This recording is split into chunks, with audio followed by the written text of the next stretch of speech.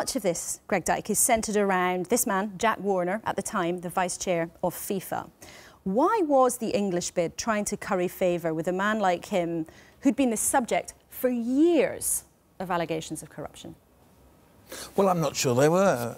This report says it was, but Mr. Garcia has now disowned the report, so I have no idea.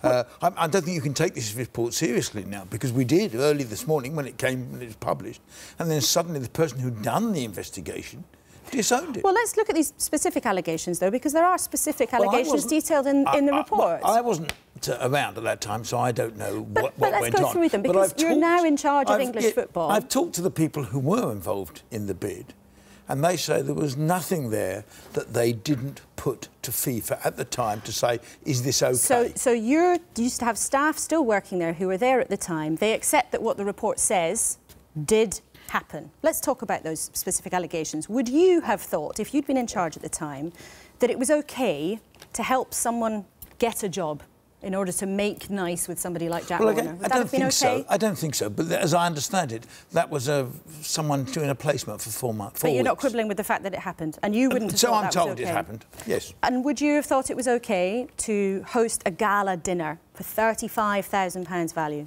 Well, what is interesting is the Qataris ran a complete convention in Africa that cost them £1.5 million. But we're not asking about the Qataris' behaviour. Well, as I understand it, as I say, I wasn't around at the time, as I understand it, that £30,000 was they went to FIFA and said, is it OK if we do this? But do you think that was OK? Hang on, you've got to understand, they went to FIFA and said, is it OK if we put this on? And FIFA said, that's fine. But do you think that was OK? Do you think that kind of thing, putting on a dinner for someone I think the whole of the way football operates at that sort of level is suspect and has been for many years. I don't think FIFA is a straight organisation, and it hasn't been for many years. Did we...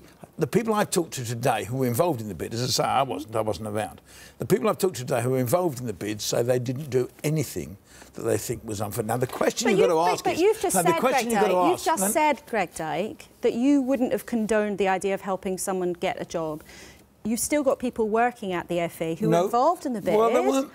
They didn't do it. Yes, I think you should. I think there should be a higher standard. But you've got to look at what was happening elsewhere. Well, why? Shouldn't you look at your own house? Yes, you should look at your own house in order. But you've also got to look at the whole of what was happening in football and how people were trying to win this. But I think you ought to come back all the time. All the things, I think, not with the job, but I think everything else, they went to FIFA and said, is it OK if we do this?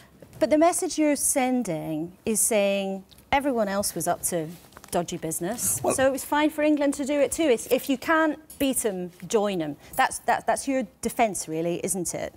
That we were open and honest about what we were trying to do. It wasn't as bad as everyone else. More interestingly is we were open and honest with Garcia in this report, and we gave him all this information.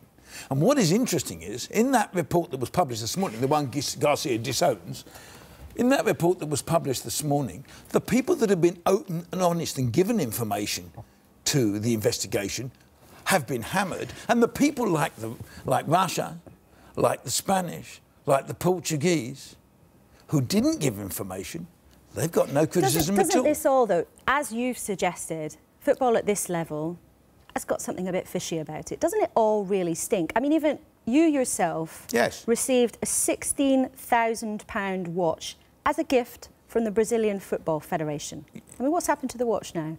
Oh, the watch is sitting somewhere. If anyone had ever told me it was £16,000, it would never. It's been sitting in my office ever since. So it's sitting in your office. I mean, why didn't you stick it in an envelope, address Rio de Janeiro on the front and put it in the post? We're not here to talk about the watch, but I could do it if you wanted to. I've given it to a breast cancer charity in this country, is what I've done with it. And FIFA is still arguing about whether I can do that. So you are still going to do that? Well, that's FIFA let you? Well, that's what I intend to do. But are you, in your own mind, resolved that the FA now has got nothing it needs to apologise for? Well, as I say, I wasn't around at the time of this bid. But you're the leader of English football now. No, let me finish. The people who were involved in the bid say quite clearly that they are not ashamed or embarrassed about anything.